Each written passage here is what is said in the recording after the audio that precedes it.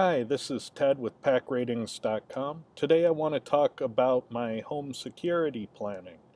My house has large windows and it's just your average in the city home. You know, I have a decent sized yard, it's all fenced, but it's not Fort Knox. It's a house. So I was thinking about what could I do to help secure the house. So one of the first things I thought of was defense. So perhaps getting some bear spray as a bulk means of defense, and pepper spray for everyday carry types of things. Um, another idea I had was to set up battery-powered motion sensor alarms. These are your type of alarm that will often be marketed as a driveway alarm to let you know that somebody has just entered your driveway. So I figured these could be used in the backyard side of the house, you know, places where there normally isn't foot traffic, but if somebody were trying to be sneaky, they would probably go.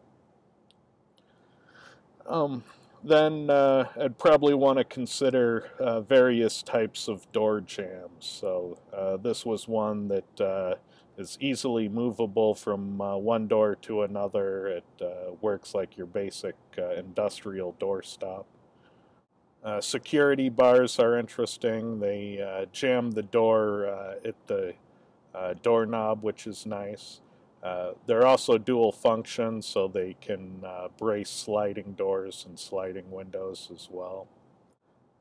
This one looks really promising. This is the door barricade, and the metal piece slides in and out, and it is pretty much attached to the floor and blocks the door, so you can only lock it while you're inside.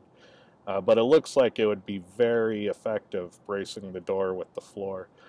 Most of the time, people kick in a door and they just break the door jamb because it's, you know, usually a 1x2 or something not too secure.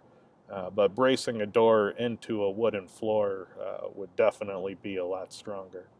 And then door bar. This one is based on putting very long screws into the framing of the house and then barring the door with an aluminum bar. That would be quite strong. It'd be very difficult to kick in a door with one of those. One thing that I found really amazing is this security window film, particularly the 12 millimeter. It's the highest protection, and it's uh, known for stopping robbery attempts, household accidents, hurricane storm damage, and it's even been used for explosion safety.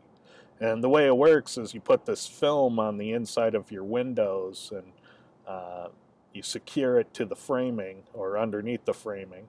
And when people go and smash the window, the glass breaks, but the security film holds all the glass in place and keeps the window in place. So you can repeatedly hit the window with a crowbar and it's just not going anywhere. Of course, you'd need to get some industrial silicone for that and an installation kit. The last thing that I stumbled across were these oversized locks. And my thought on this is to use two of them to secure the garage door in the down position when I need it to be. So I figured it would be a way of shoring up security on the garage door. Well, be sure to let me know what I missed. I'm positive I've overlooked a lot, and a number of the things I came up with could probably be done better or cheaper. So give me some comments. Let me know what you think. I'll put a link to this list below so you can go and see it on the web and click the links and dig deeper into what these products are. Thanks again.